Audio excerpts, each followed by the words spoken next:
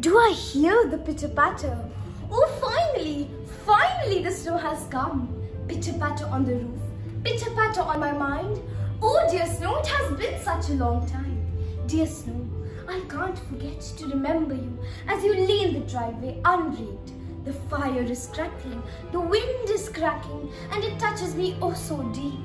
The swallows have to fly miles before they can sleep. But dear snow, please don't overstay your time, else these leaves would whine and cry, for the chills you give them are up to the divine.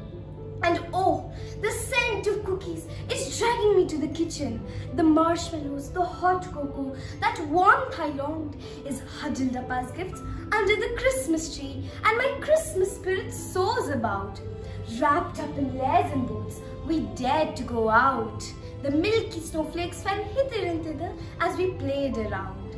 The coarse grey skies of December swirled around.